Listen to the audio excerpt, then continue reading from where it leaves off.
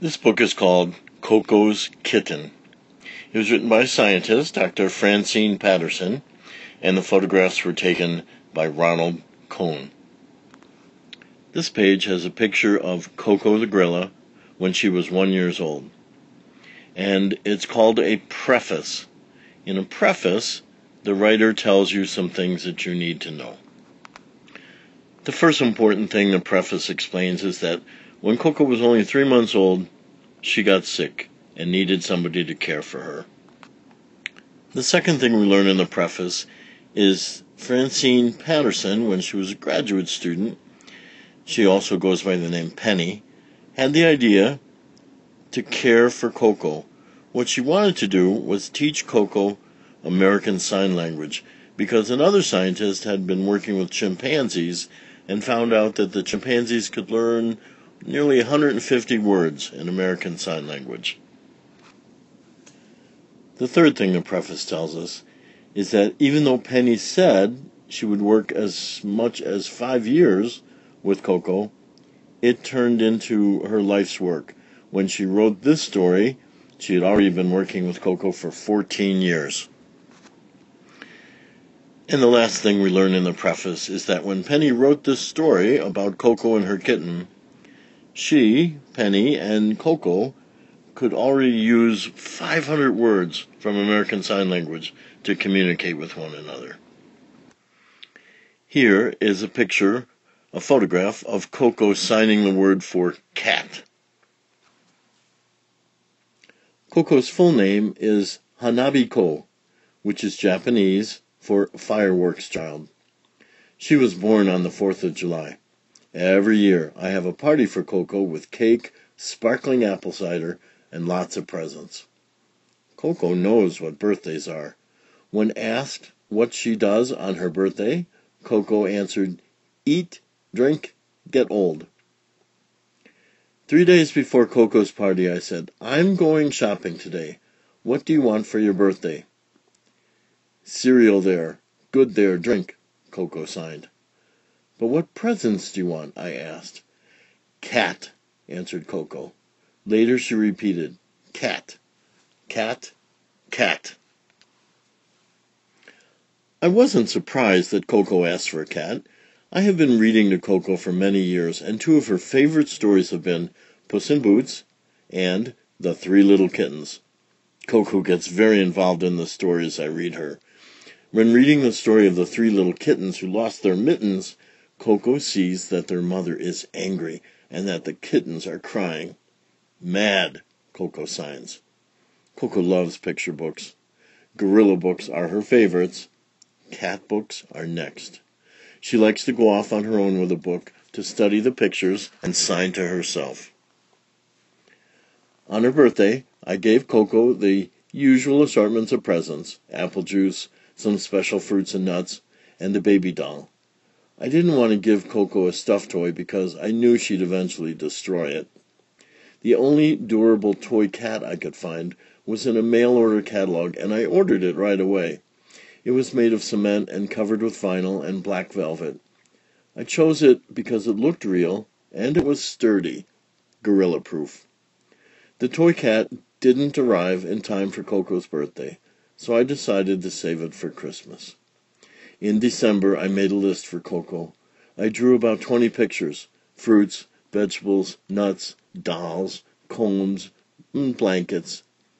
Every year, Koko gets a stocking and lots of presents. She loves Christmas. "What do you want for Christmas?" I asked as I showed Koko. Koko studied carefully the booklet. Then she pointed to a doll, nuts, and a cat. I bought Koko some nuts and a new doll. I wrapped the toy cat and put it with the rest of her presents. On Christmas morning, Koko ate her cereal and opened her stocking. It was filled with nuts. Koko threw the nuts aside and went to her next present. Koko unwrapped a doll. "That stink," Koko signed.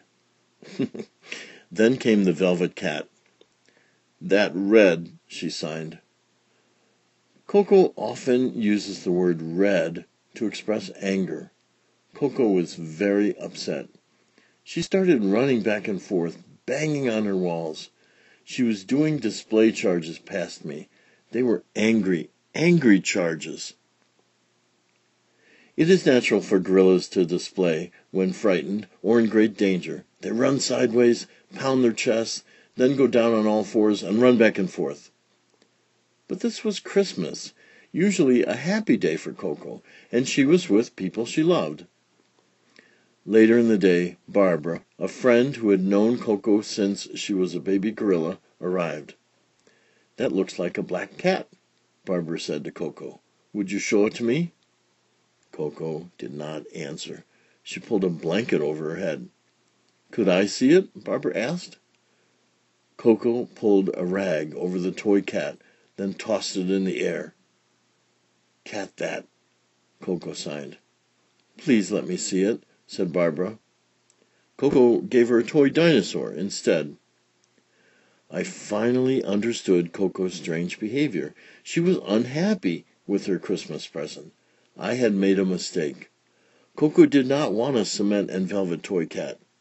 Koko wanted a real cat. Koko wanted a pet. Things don't always happen quickly where we live. Every day is full of its own activities. So it was almost 6 months later when Karen, one of my assistants, arrived with 3 kittens. The kittens had been abandoned by their mother and raised by a dog, a Cairn Terrier. Karen showed the kittens to Koko. "Love that," Koko signed.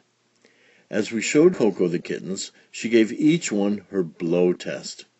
When Koko meets a new animal or person, she blows in their face. I think she's trying to get a better scent. When she blows at a person, she expects them to blow back. Maybe she expected the kittens to blow back too.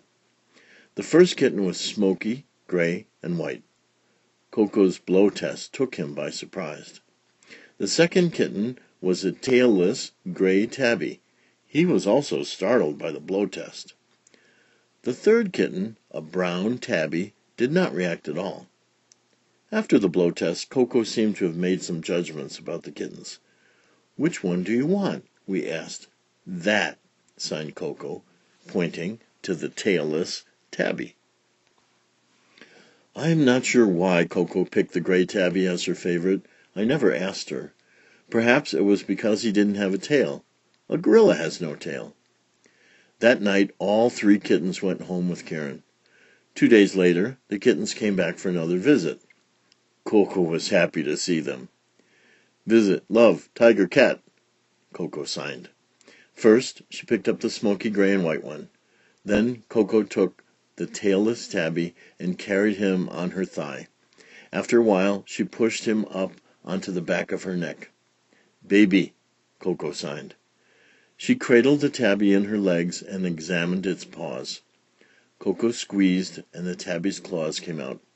"Cat, do, scratch," Koko signed. "Koko, love." "What will you name the kitty?" I asked. "All Ball," Koko signed. "Yes," I said, "like a ball. He has no tail."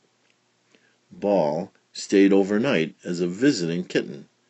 By the end of the week, Ball was a permanent member of our household. Koko had her kitten at last. For the first few weeks, Ball lived in my house.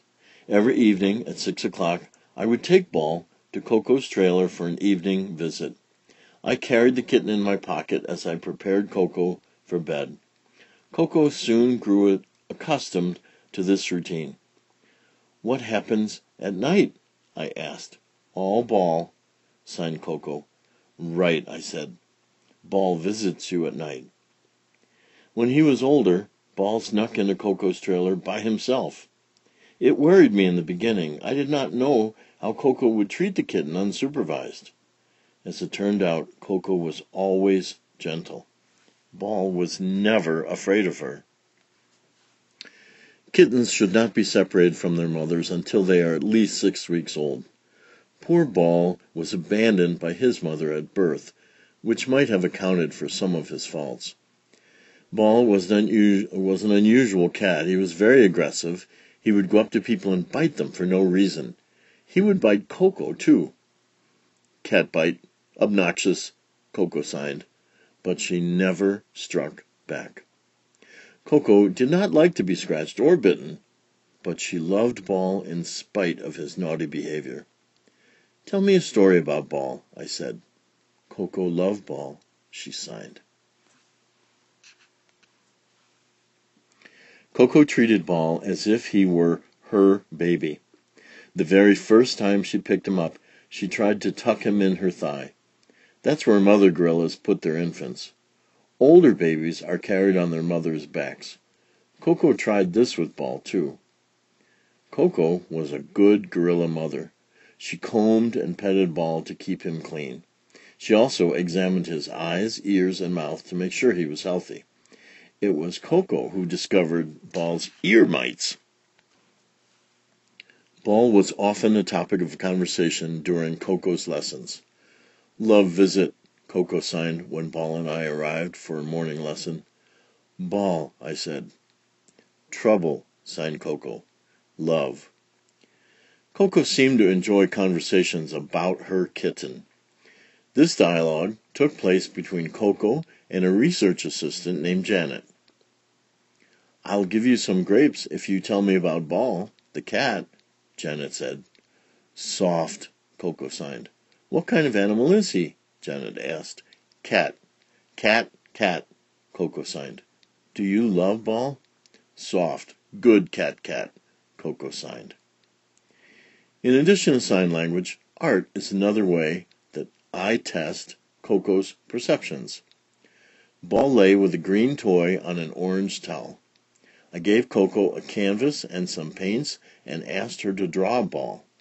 Coco had 10 colors to choose from. First, she picked black for Ball's body. Next, she picked orange for the towel and green for the toy. "What about Ball's eyes?" I asked. Coco picked tan. Coco loves to play games. Her favorites are chase, blow it, and tickle. Coco likes to be tickled, and she thinks that others will like it too. "Tickle," Coco signed to Ball when they were lying on the floor together. Ball was not a good tickler, nor did he like to be tickled. So Coco and I pretended. I tickled Coco while carrying the kitten in my hand. Coco thought this was very funny. "Chase, blow it, enjoy," Coco signed to Ball. In Blow It, Coco blows as hard as she can into the face of her playmate. It's not hard to understand why this game was not one of Ball's favorites. Chase is similar to tag. Players run back and forth and chase each other. This is a popular game among gorillas in the wild. But Ball never quite caught on to chase. Coco did not realize that kittens don't necessarily enjoy gorilla games. Coco did understand that kittens like warmth, affection, and attention, and Coco supplied plenty. On a foggy December morning, one of the assistants told me that Ball had been hit by a car. He died instantly. I was shocked and unprepared. I didn't realize how attached I had grown to Ball, and I had no idea how the news would affect Coco. The kitten meant so much to her. He was Coco's baby. I went to Coco at once. I told her that Ball had been hit by a car. She would not see him again. Coco did not respond. I thought she didn't understand, so I left the trailer. 10 minutes later, I heard Coco cry. It was her distress call, a loud, long series of high-pitched hoots. I cried too. 3 days later, Coco and I had a conversation about Ball. "Do you want to talk about your kitty?" I asked. "Cry," Coco signed. "Can you tell me more about it?" I asked. "Blind," she signed. "We don't see him anymore, do we?" "What happened to your kitty?" I asked. "Sleep cat," Coco signed. A few weeks later, Coco saw a picture of a gray tabby who looked very much like Ball. She pointed to the picture and signed, cry, sad, frown. It was an unhappy time. News of Allball's death traveled quickly. We received thousands of letters. People of all ages wrote to us and expressed their sympathy. Some sent cards, others sent photographs, and many children created pictures. They all had one message, that Koko should have a new kitten. As we approached Christmas, I wanted to get Koko a new kitten. I had no idea how difficult that would turn out to be. On December 20th, Barbara asked Koko, "What would you like for Christmas?" "Cat, cat, tiger, cat," was Koko's reply. We heard of a Manx who was soon expecting a litter. We waited weeks until we discovered that the cat was just getting fat. Christmas came and went. In January, I showed Koko a picture of 3 kittens. One had a long tail, one had a short tail, and one was tailless. "When you get another kitty, what kind would you like?" I asked. "That," Koko signed as she pointed to the tailless cat. "We'll get you a kitty like that," I said. "Is that okay?" "Good. Nice," Koko answered. "How do you feel about kitties?" I asked. "Cat, gorilla, have visit," she signed. "Koko, love." Koko was ready for a new kitten. If only I could find one. More time went by. I called the Humane Society. They had no kittens at all, let alone a rare, tailless Manx. I called many other places and was disappointed again and again. I was told that not many kittens were born during that time of year. The worst part of this period was my feeling that I was letting Koko down. I'd watch as someone would ask Koko, "Where's your cat?" And she would look around almost as if she were doing a double take, as if she were looking for Ball. Then our luck changed. We received a letter from a breeder of Manx cats who wanted to help. He didn't have any kittens then, but he called other Manx breeders nearby until he located a litter of Manx kittens in Southern California. They were just about ready to leave their mother. We set the date for March 17.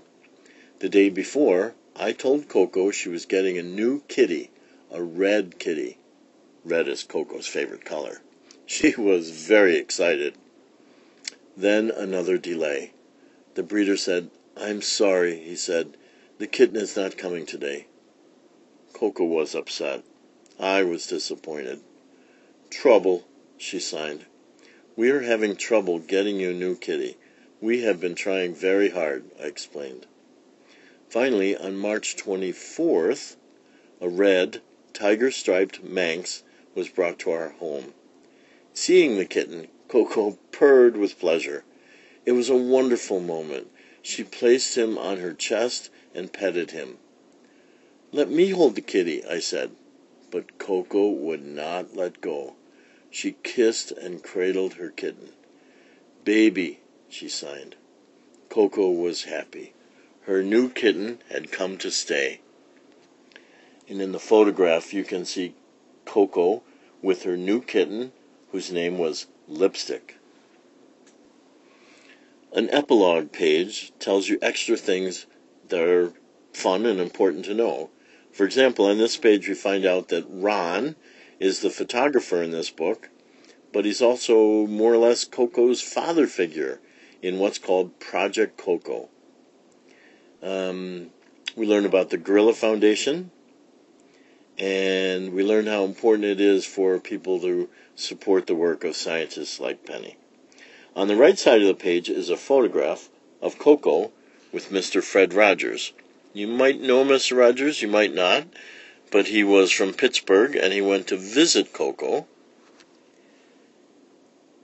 And this YouTube clip from the Koko organization is a wonderful minute and a half or so of Mr. Rogers interacting with Koko. They became great friends, and I hope you get a chance to look up this video clip. And that has been the book, KOKO'S Kitten.